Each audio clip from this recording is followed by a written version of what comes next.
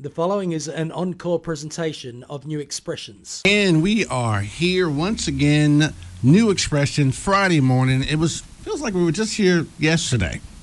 Feels like that, but we weren't.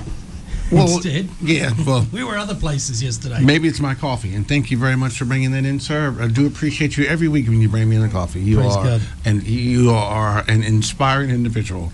With my coffee. Yes. every Friday morning you tune in to Rima 94.9, you're going to hear the New Expressions program, which is really geared at bringing in pastors and leaders across the coast just to brag on for an hour on what Jesus is up to in our midst. We have the great privilege of connecting with many different senior leaders, most expressions actually of the body of Christ over the last couple of years. We have. And in the studio with us today is no stranger to our program, great fathering leader in the region of the Central Coast, Pastor Ophil from C3 Tugwell Church. Release the balloons. Good morning. Good morning. The balloons have been released. Good morning, Evan. Good morning, Craig. Well, for Phil, we have one big giant balloon. We just released that. That's it. Yeah, release the giant balloon. Yes. That red balloon. You remember that French movie? Yes. The floating. That left such an impression upon me. Yeah. Going back into the 60s, of course, and that movie was just, anyway, we're talking about something that probably no one's ever seen. No, I think it's a thing. Is it? Yeah, it's come back. A thing. No, really, it's a big thing. Yeah, yeah. It's a symbol in the justice movement as well now. Oh, truly? Yeah, really. So it's not okay. Unfamiliar to people. Every time I mention it, no one knows about it. I think it's had a revival, has it? That's it. It's back. It's back. But grateful for your time this morning. Grateful to have you here in the studio with us. To just explore some kingdom stuff together. We have this great privilege of walking together as leaders, and there are many of the senior leaders on the church now where we're maturing to a place of just genuinely loving one another, and abounding in love towards one another, figuring out, as Dave Balestri encouraged us to do, to conspire for the success of each other. Right. Let's figure out how we can ensure. We get this saying, bro. I love it. It's Dave's. Is that Dave's? Is it? Right. Dave dropped that nugget. We're going to have to give him royalties, are we? I think I use it more than he ever did. But right about now, I'm pretty sure he's Googling copyright. Copyright Australia. That's a good idea. That's something you can help him with, I think. I'm not. Don't worry, boss. I'm not trying to charge us any more money. I'm sure he's listening. I won't do that. Deflect. Hey, speaking of Dave, he's back in the country. Just come back from the USA. Yes, I believe so. He's been on apostolic prophetic assignment That's right. in the States, I believe. So, hope you have a church in LA. I believe. That's right. There was a conference there, so David landed there, I'm sure, and got opportunity to minister to some of the more apostolic prophetic gatherings, and I'm sure it was a mutual blessing. Yeah. No, I had a coffee with him yesterday, and I got to hear the download of it all, which is really exciting stuff. And of course, he's jumping on a plane to go back there again in a week or two's time. Oh, truly? He's got another gig over there. Quick turnaround. Yeah. Wow. Yeah, and Pastor Kim, a friend of ours, is ministering over in WA at the moment with their national conference. Yeah, the Victory Movement. Margaret Court, our great Grand Slam tennis champion. No one's beaten her record yet, not even Serena Williams. So.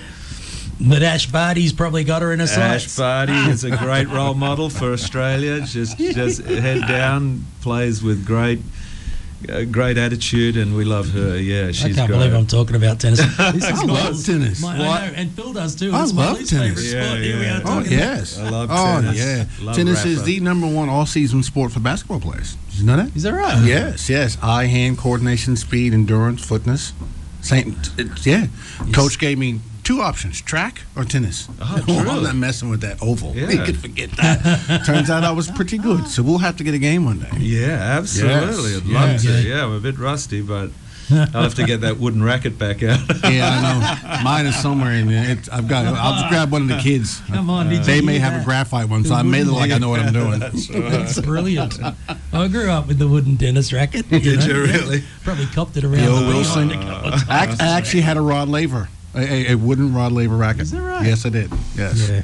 But isn't that funny? Prophetically, like Bjorn Borg tried to come back with an aluminium racket. I think it was. Don't think it was a wooden. Yeah. But he tried to come back. And Mats Wilander did the same too. Right. They tried to come back with the same technology that they'd used in their heyday. Wow. And they were found weighed, measured, and wanting. Yeah, right. And it didn't work out. See, there's an analogy in that, I'm sure. Yeah, yeah. New wineskins. New wineskins. Come on, exactly. Here we go. Speaking of new wineskins, you were sharing with me. I think we started our coffee about half an hour ago. Yeah. We're still into it. That's what happens when you buy a bucket for a cup of coffee. But you were talking to me off air about a really significant season that the world is in, really, isn't it? I think it really is, Craig. I think we're really in this time of convergence. That's a word you'll hear through the prophetic world, and I'm starting to see it more and more. And I think I'd just like to tease out maybe some narrative to do with God's sacred calendar, and in explaining why we think it's climaxing, almost converging, and we're coming, I believe, into a prophetic timeline where things are getting a very hectic, good and bad. We got the Middle East scenario happening, and with Israel being surrounded, but we got the church on the rise. We're declaring, as you say, more of the kingdom. The Bible does say the kingdom will be preached, and then the end will come. It doesn't say just the gospel, not just the gospel, but it's a bigger apostolic message, the kingdom message. It's more dramatic. It's more unsettling even. It could be even more uncomfortable. Even a pastor may not want to preach kingdom apostolically because people can be, their cages can be rattled. That's it. They can be rubbed up the wrong way. We want to keep our people in church. So there's a tension there with a pastor to want to be able to speak the truth emphatically, but then he needs to be pastoral and be careful he's not freaking people out, giving hope, sense of hope. Our hope is in Christ Jesus. Amen. He is the answer for all mankind's problems. Absolutely. All right, let's just get that straight. He is the answer. And can I just declare that Jesus Christ, because we can get off on some of these narratives, and I think what I did to our church a couple of weeks ago, I said, what did you do to him? Well, it wasn't too dramatic, but and we had a lot of visitors, so it was good to be able to stand up at the start of the church and declare He is God, He is eternal, He is powerful. Jesus came to heal, save, bless, cancel sin and darkness from our life and release us into the family of God. Now that's great news. But how's He going to do that? Well, He satisfies us. John 6:35 says, then Jesus declared, I am the bread of life. He who comes to me will never go hungry, and he who believes in me will never be thirsty. How does He do it? He offers light in our darkness. So many people living in darkness and they're lost. They're the blind leading the blind. John 8:12 says, when Jesus spoke again to the people, He said, I am the light of the world.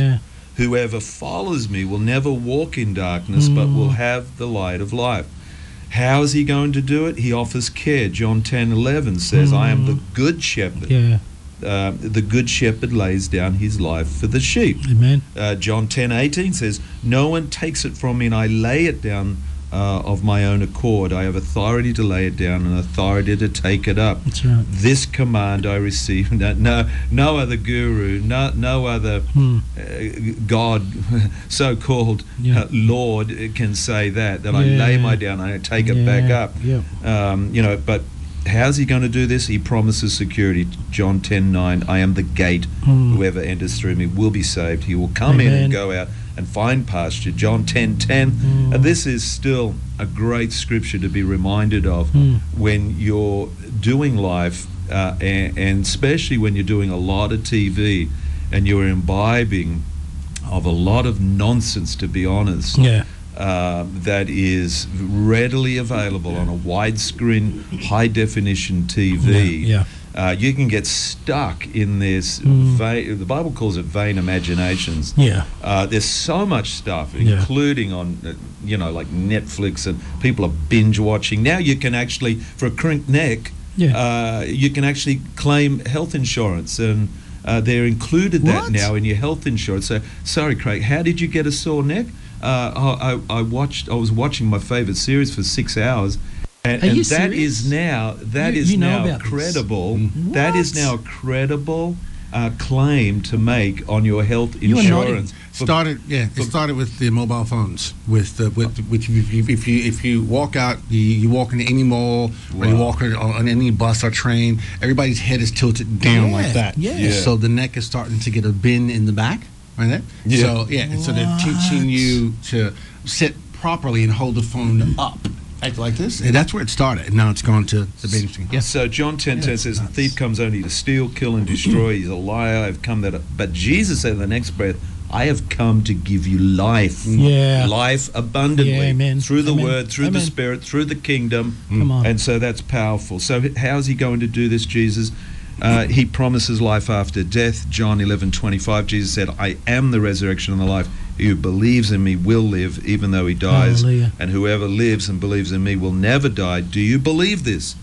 And he is the way, of course. He is the only way. John 14:6, John answered, I am. Jesus answered, I am the way and the truth and the life.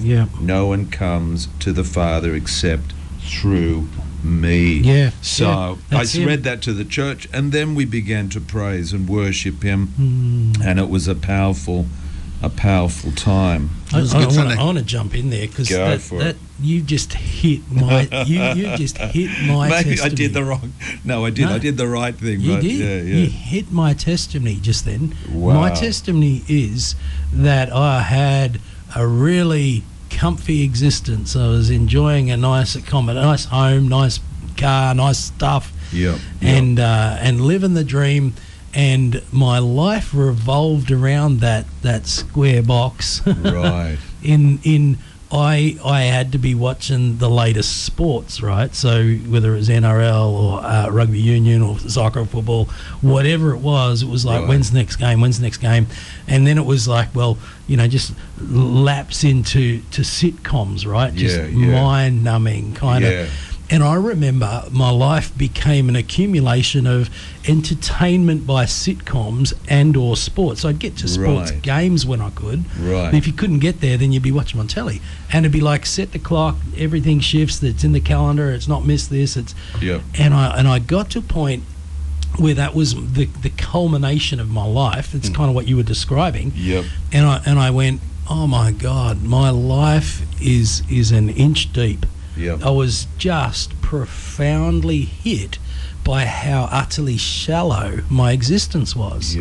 And I actually was in a place of desperation, just cried out, oh God, there's got to be more. And then you just announced this, Jesus is the way, the truth, and the life, and the abundant life that he has for us when so many of us settle for a life an inch deep, settle for what can I get entertainment. Well, that is exactly the reason for the Jewish holiday. Rosh Hashanah. Okay. It's the shofar blast. Awake. Come on. Take stock of where you're at.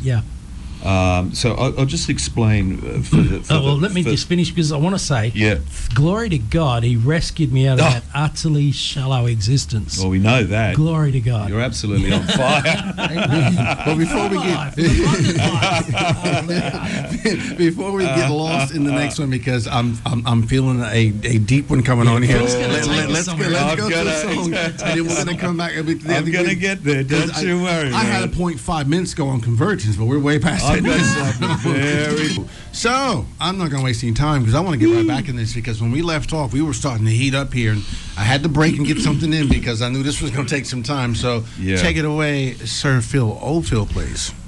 Well, it is the most exciting time. If I was to say a statement like this, God is accelerating his work among his people in these last days. Amen. And it is by no accident that we're alive at this epoch in history. We were given to be a life-giving generation. We were chosen to be a life-giving generation with a life-changing and prophetic word to this world. I believe I got a prophetic word to help some people understand the season that they've come out of and the season that they're going into. So let me understand it by explaining this Jewish holy calendar, the God's sacred calendar. I'll just try and paraphrase it because there's so much in this. The high holy days, of course, are the most widely observed Jewish holidays, beginning with Rosh Hashanah, the Jewish New Year, and ending 10 days later with Yom Kippur, the Day of Atonement. Now, we just for clarification, Rosh Hashanah was started on the 29th of September, and then the Days of Awe was for 10 days, which brought us into just Tuesday, just gone, for Yom Kippur, that is the Day of Atonement. During this time, Jews around the world examine their lives and seek forgiveness for the coming year. So it's really about a wake-up call. You said, Craig, you received a wake-up call. Yeah, that's right. Yeah. This guy, I'm just reminded now. Okay, so it's a wake-up call, Rosh Hashanah, to 10 days of looking introspectively at where, this is for the Jewish people, what you've done that year, that current year, because remember we're going into a new year. This is now a new year. This is a Jewish New Year. So we're looking back at what we've done. What have we done with our life? Because God instituted man with the breath of life, what have we done with the breath of life? Yeah, right. What have we done when he said, then God said, let us make man in our image and our likeness so that they may rule over the sea. What have we done with that dominion authority he's given us? Yeah, right. What have we done with our environment, which is the people around us, the physicality of our environment? Then what have we done with the atmosphere? What have we done with the atmosphere around us? And then what have we done with, let me get this right, what have we done with our culture? What have we done with our culture in and around our life? In our home? You could, even your culture, in your home, but in your street, in your city, in your region. What have you done? So basically God has given us authority to rule in our environment, atmosphere and culture. So it's getting back to the original. Remember, this Rosh Hashanah is a celebration of the original birthing of man. It's an anniversary of mankind being born. Yeah, right. So man, we could get right into this, but Ben Hughes, he's a young man, a prophet in the nation. He says he had an encounter during the night with an angel, and the angel said to him something on these terms: there's an awakening. And he talked about an awakening to what? And he believes it's an awakening to the fear of God. He says we need to, I think Billy Brim says this, we need to respect the deity of God. We're being too casual with God. We're being too casual with God. Right. God is an awesome God. Do you know that word awesome? You're not supposed to use that like your favorite ice cream. This is awesome. Yeah. That word is actually a sacred word, only attributable to God. Wow. And Billy Brim says, it's my mission to stamp out that adjective being used scandalously for any old thing. Yeah. Because awesome, oh God, you're so awesome, God. You remember that? Yeah. So rains from heaven above. He reigns from. So these divine appointments called God's sacred calendar are moeds, certain times that God wants to have an appointment with us. It's like going to the dentist. There's certain times that God has instituted by this sacred calendar that God wants to meet with man. Now, if you look back, there's the Passover, the first fruits, Pentecost, all that's fulfilled. But the ones to be fulfilled in the second coming is this, the trumpets, the tabernacles, the Day of Atonement. And so these festivals, these moeds, these appointed times, are becoming more acute because they represent the end of the church age, and they represent the incoming kingdom, but the fulfillment of Jesus coming, the second coming. So they're having more, it's becoming more dramatic. 100,000 Jews just met at the Wailing Wall, celebrating Yom Kippur, meaning that, being repentant and coming to the Lord with all their heart, their soul, their mind, their strength, and saying, Lord, we want this new year to be so intentional. Lord, forgive us for what we didn't get done and what we didn't do and what we didn't say, but Lord, we want this day, this new year to be so intentional that Lord, basically they're presenting themselves heart, soul, and mind to the Lord. In preparation for the year to come. For the new year, Evan, And the new message, the new awakening, if you like. Now, you mentioned earlier this convergence, because there's two calendars converging at the same time. You got it, You need to speak to that for a moment. Do. That's a peculiarity in time. That's perhaps why there's such an acceleration as There's well. a Gregorian calendar. There's a Gregorian calendar which we follow in the Western world, and there's a Hebrew calendar. I've just been explaining some of the Hebrew calendar. The Gregorian calendar is a solar calendar, and the Hebrew calendar is a lunar calendar. Genesis 1:14 says, and God said, let there be lights in the vault of the sky to separate the day from the night, and let them serve as signs to mark sacred times and days and years. Hebrews 1, chapter 1, verse 1 and 2, in the past, God spoke to our ancestors through the prophets at many times and in various ways. You get that? Yep. So God speaks prophetically through the signs, including the sun and the moon. And so even Jesus said that, Luke 21:25. He says, there will be signs in the sun, the moon, the stars, on the earth. Nations will be in anguish and perplexity at the roaring and tossing of the sea. Roaring and tossing of the sea means the nations in uproar. When you see roaring and tossing of the sea, that means, I used to have this repetitive dream as a kid. It was like a sea of glass, and I remember thinking, this is the most perfect feeling, the most perfect moment. I'm just a young kid, maybe 7 or 8. It was one of the repetitive dreams I was having. Right. Then all of a sudden, this glass of sea would get lumpy.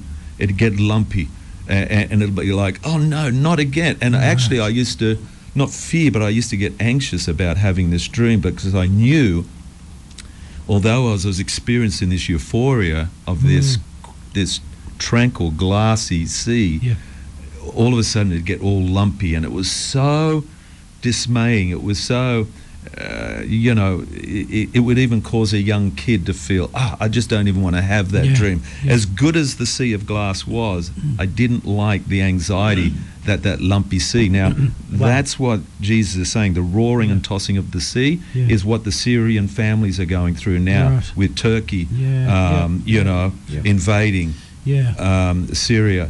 That's the lumpy. That's the turmoil and the anguish those people are going with. So I got to get to what you were saying, Eben, that because it is this Gregorian calendar and the Hebrew calendar seemingly is coming into agreement of the same message that both are saying.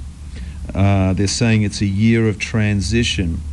Let me just try and find some of this stuff. Two calendars converging. 5780 is the new Hebraic year. 5780. And 2020. So 5 in Hebraic, the 5780 is the Hebraic year. That's the year we're in now. So we've come out of the 70s and we've come into the 80s. And I should explain what that means. Billy Broom says the years 2020 through to 2021 are years of transition. Amen. 5 means grace. 7 means manifest spirit. We know it, 7 in the biblical view means perfectness, perfection, completion. But manifest spirit, 7. 8, new beginnings. But it's not just 8, it's 80. So this, they believe, is a big prophetic decade. It's a switch up from the 70s to the 80s. The 70s is a prophetic picture of the eye. So we've seen things, but this is the decade of the 80s. And the 80s means a prophetic picture of the mouth. And I mentioned the scripture, Psalms 34 verse 8, taste and see that the Lord is good. Blessed is the one who takes refuge in him. So the new Hebraic year 5780 marks a transition from seeing to decreeing and commanding our future. There is a quickening of God's word coming to pass. It's the difference of seeing it and tasting it. The quickening is the quickening of the Holy Spirit we previously were not alive to for our calling, our purpose, or our life. But now the Holy Spirit quickens to you that purpose and calling, even that assignment of your life. 5780 and 2020, the convergence of these two calendars. The year 5780 is a year of quickening and redemption. It's a year of tasting what we have prophetically seen in the past. It's a year of heaven invading our earth through the word God has spoken and the declaration we make. The letter Pei is the 17th letter of the Hebrew alphabet, having the numeric value of 80. It's a pictograph, guys. For Pei looks something like that. Pei, P-E-Y, by the way. It's the 17th letter of the Hebrew alphabet. Why are you going on about that? It's the numeric value of 80. Pei looks something, when you look at it, like a mouth. Wow. The meaning of Pei means mouth, by extension, word, expression, vocalization, speech, and breath. So we're coming into a season of declaring, not just seeing, but declaring it, speaking it. Psalm 81 verse 10, I am the Lord your God who brought you up out of Egypt. Open wide your mouth and I will fill it. Psalm 51 verse 12, let my passion for life be restored, tasting joy in every breakthrough you bring to me. Hold me close to you with a willing spirit. Hold me close to you with a willing spirit that obeys whatever you say. So basically, the 5780 Hebraic year and the year 2020, these two calendars converging are basically giving us a prophetic heads up that God is about bringing us into a new dispensation of grace where we are going to come out of the frustrations even of some people have had a very frustrating start to the year. But I believe that there is opportunity right now through this prophetic time, this prophetic calendar, to take stock of where you've been, but what is ahead of you, just like the Rosh Hashanah, the Jewish people do. Because basically, you know, it talks about being woken up, but then it talks about we want the Lord to bless us. We want the Lord to be upon us and to bless us. And so that's why they repent.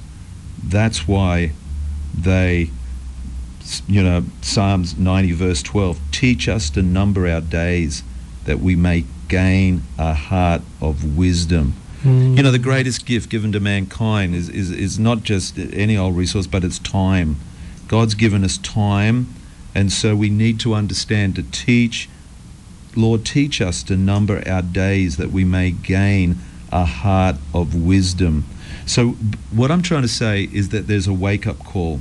Some people, you know, my alarm clock, you know, some people have a fight with their alarm clock, and you know, they didn't want to get up, and they wanted to refuse. Things got escalated. They got awake, but their alarm clock was broken. Some people don't want to be awoken.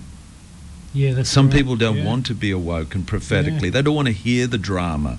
Again, we can have just the pastoral interpretation of the gospel, but there's a bigger drama in place on the planet. Yes, it is. And that drama involves you. Whether you put yourself in a place of comfort and respectability and you know, minding your own business, friend, born-again believer, Christian, you are involved. You're on the epoch of history. Wow. We are born for such a time as this, to be woken up out of our slumber. Wake up, O sleeper, for the days of evil, it says in Ephesians chapter 5. And redeem the time. It's time to be praying more. It's time to be spending less time at the TV, not more time. I think TV is one of the great, you know, what is it? It's trying to distract us, derailed us. You know, Galatians says, you were running a good race. You were turning up to prayer meetings. You were turning up to church every week. Now people only turn up to church every month, every fortnight, when they feel like it. Oh, it's raining. Oh, well, we'll just stay at home and watch Netflix. No, there's such a, can I just say to the listeners, there's such a great distraction out there, and it comes via a big wide TV set with so much nonsense, vain imaginations, strongholds even. You know, philosophies built up against the knowledge of God, the Bible says. So, look, for me, listen, I'm saying being careful of that, and it's stuff. not just that big flat screen wide thing. What were you saying, Eben, about the most commonly viewed screen size in the world? Or whatever? 5.7 inch. The thing in your hand, the phone. Wow. It's a mobile phone, isn't it? Yeah, mobile phone. It's exactly what he's saying, but it's actually even more prevalent. It's everyone's carrying this thing around with them everywhere. It's like a third hand. It just operates independently of the other two. But what you're saying about people at home with the TV, it screams comfort. Exactly. So for me, this calendar, this Hebraic calendar, allows us to be woken up in the tradition of the Jewish tradition, because their New Year, what do? Well, hang on. In our New Year, what do? We push back on reality. People get drunk. They lose themselves to the excitement of a new year. They sometimes get blind drunk. They get into a stupor, and they go, "Whoopee! What a great year that was! Here we come, New Year." They're blind. Right. They're not, you know, have no sensibility to go into the new year with an expectancy, with a faith, with a hope. You know, the Bible says, "Beloved, I know the plans I have for you." Not plans to get you blind drunk, not plans to harm you, but plans to give you a future and a hope. Now, what do the Jewish people do? They do their Jewish New Year, the Rosh Hashanah New Year, by having a shofar blast, boo, boo, boo, boo, wake up. Yeah. All right, come in from your busyness and repent. Repent, verbally repent with your with all your heart, and take stock of what that year gave you and what you did with that year. And now for 10 days of awe, look to that new year with deep introspection of what you're going to do for the Lord, because you have been given the breath of life. Hallelujah. What are you going to do with that? You're going to declare, and this new decade is a decade of pay, means mouth. This is the decade where we start declaring and decreeing. Come on. Wow. And we're declaring and decreeing the kingdom of God come on the earth. Come on. And the kingdom of God is a kingdom of light, and it always displaces darkness. In fact, you mentioned to me that you knew of many evangelists, and certainly even in your own experiences with the altar calls these days, and people coming into an encounter of Jesus, and are actually in the same breath being delivered of their stories of darkness as well. And isn't it true, though, when we repent, we're actually exchanging, we're changing from one story or one direction as we traditionally had understood it, heading in one direction, carrying one story. It may be shame, guilt, condemnation. It could be, all sorts of dark stories that we carry, fear, anxiety, worry, stress, all these things. And we change direction. We change story. Repent means return. To come. Malachi says, "Return to me." Yeah. Return to me. Return to light, right? Jesus is the light of the world. Return to, come into light, or come up into a bigger, more glorious story, a more kingdom alignment.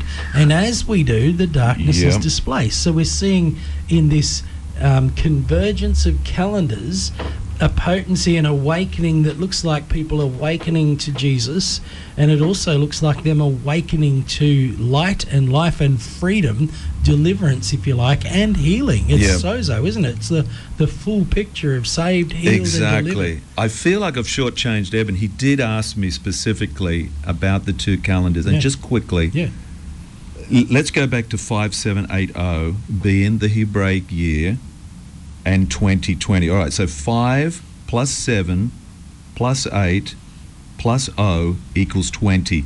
Right. 2020 vision. 5, 7, 8, those numbers correlate together. Right. For some reason, the Hebraic calendar and the Gregorian calendar are speaking the same message to us. Yeah, right. It's a prophetic message. We can understand the seasons we're in by signs. Signs are meant for us to wonder by. Signs and wonders. Yeah. So the Gregorian calendar follows the sun. The Hebrew calendar follows the moon. I think that's it. Yeah, that's right. So it is fascinating stuff. Look, anything to wake you up. If you need to imbibe of the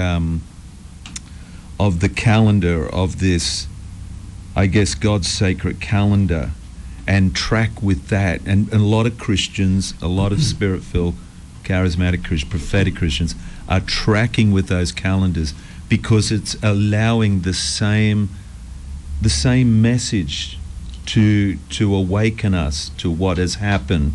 Day of Atonement, Christ. 10 days of awe, looking deeply into your own life, taking stock of your life, wanting to go forward in this new year which has started now with a sense of intentionality, unencumbered, with the blessings upon you. I think it's Deuteronomy 28 verse 2, and the blessings upon you, chasing you down. Evan, I really believe the blessings of God are going to come upon you. It's all stored up in heaven. These blessings are stored up in heaven, but you just can't casually expect them to favor you. One commentator said there's the speed of light, but there's the speed of favor. He says we're coming into where the plowman, the reaper will overtake the plowman. Yeah. All that sowing you've done, Eben, the sowing of your prayers, the giving of offerings, the intentionality of being a father. I mean, you've been sowing hard. You feel like you haven't harvested. But the Bible says that we're coming into a period where I believe it'll be like that scripture. It'll be like that scripture where it says, very exciting stuff. You're tuned into New Expressions, folks, just in case you're tuning in. Normally we have a song and a break, but this is just too deep. Yeah, Amos 9:13, the Amos paradigm. And it talks about this. Amos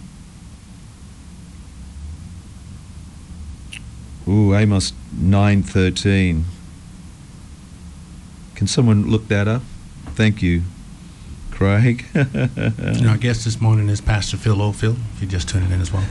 C3 Church, Tuggerah. One commentator is saying we're coming into an Amos speed of favor, a divine place at which God sovereignly pours out his blessings upon us. I challenge you to blow the dust off Amos 13, take hold of it personally, and allow it to be activated in your life now. God is accelerating his work among his people in these last days, and it is by no accident that we are alive at this epoch in history. We were chosen to be life-giving generation with a life-changing and prophetic word to this world. Craig, can you help me with that Amos 9:13? Amos 9:13, here we go. So you call that the Amos paradigm? The Amos paradigm. It says this: the days are coming, declares the Lord, where the reaper will be overtaken by the plowman, and the planter by the one treading grapes.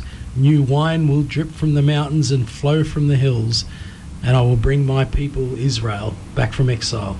Hallelujah. Amen. Wow. Hallelujah. Amen. Well, it's a great season. Now, that's got to land somewhere here on the Central Coast. Absolutely. Now, the season that we're in is actually, it seems to me, that that the local church expression, as beautiful and as glorious and diverse as it is being moulded together with hearts that are being bound together, hearts that are being generously given to one another. Yep. I mean, I just about every church that I'm in these days, the language like "I've given my heart to you," you know, I belong to you, you belong to me. The oneness that's being discovered by individual congregations finding themselves as part of the whole body of Christ. Yep. All of this is this convergence that's happening that you've been talking to us about, and in actual fact, yep, you know, this coming week on Monday night, there's another convergence, if you like. It's again where the city church gathers together. It's where the different denominations kind of leave their dividing walls behind. That's right. and come as the gathered ecclesia together. We're coming to your place this coming C3 Monday. Tuggerah, 127 Gavin Lock Road. In Tuggerah, and it's a 7 o'clock kickoff, and it's where the broader body of Christ will gather together again to declare and to decree this idea of we're announcing the kingdom, we're announcing the governance of Christ on the earth. We're coming to worship him in awe and wonder. We're going to come with repentance that the Lord will lay on us. We're going to come in announcing the kingdom and declaring that for our region and for our nation. But it's a very, very potent time where all the streams come together, the Baptists, the Salvos, the Pentecostals. It's a kingdom initiative. And like David, with his tens of thousands of men, before he went out, he asked the tribe of Issachar. They weren't a big tribe. They're a small tribe, and we're not a big prayer group. We sometimes have up to 200, but sometimes only 100. Yeah. But David asked this tribe of Issachar, what are we to do? From Issachar, men who understood the times and knew what Israel should do. 1 Chronicles 12:32. And this is what this initiative is about. Yeah. It's a kingdom, that was a kingdom initiative. Yeah. David asking that tribe, hey guys, we're tens of thousands here, but we're asking this small tribe, what should we do in the future? I'm reminded of that. Isn't it funny? Religion only remembers what happens previously, and they fight for what no longer matters. They draw huge lines in the sand for what used to be, but have no idea what God is about to do. Now, can I say, Craig, there is a tribal anointing. Come on. That's another thing they're saying. There's a tribal anointing. When we come together as the ministers, there's an anointing on that. When we come together in this prayer gathering this Monday night, there seemingly is a special dispensation of anointing that comes on that, where our denominational values are just they hardly even matter, because we're in agreement through fellowship, through Christ Jesus. Come on. This partnering with each other, which is not, fellowship in the Bible is not just doing coffee with each other. It's actually partnering with each other through Christ, through the anointing, and through the deeper issues of the kingdom. That's fellowship. Wow. You said Monday night, you said Tuesday. Which night is it? Which night is it? Monday night. It's Monday night. night. So it is Monday night. I thought it was. Monday night. Sorry. So can we come back, because we got like 3 minutes here. Can we, Monday night. So what's happening? Give us a rundown. And is there child minding facilities, by the way? I'll give Pastor Phil a moment to think about that. Not really. It's not that sort of event. Look, we've had children turn up, and but no, there's no children's program there. Look, it's 1 hour, strictly 1 hour of intentionality, of agreeing together, having the mind of Christ to pray God's will for the region. Amen. And look, we're praying great stuff. If you've never done it, we're praying things like praying for unity for Jesus in the church. Excellent. That John 17 prayer. We're praying for God's will within the church from Colossians 1:9 to 13. And from that day we heard, we have not ceased to pray for you, asking that you may be filled with the knowledge of His will, in all spiritual wisdom and understanding. 3, we're praying for the Holy Spirit to move in the church. Ephesians 1 to 3, but Ephesians 1:16 to 20. And of course, we could be praying for fruitfulness for your church. 2 Thessalonians 1. To this end, we always pray for you, that our God may make you worthy of His calling, and may fulfill every resolve for good and every work of faith by His power, so that the name of our Lord Jesus may be glorified in you, and you in Him, according to the grace of our God and the Lord Jesus Christ. They're Pauline prayers, kingly prayers, and listen.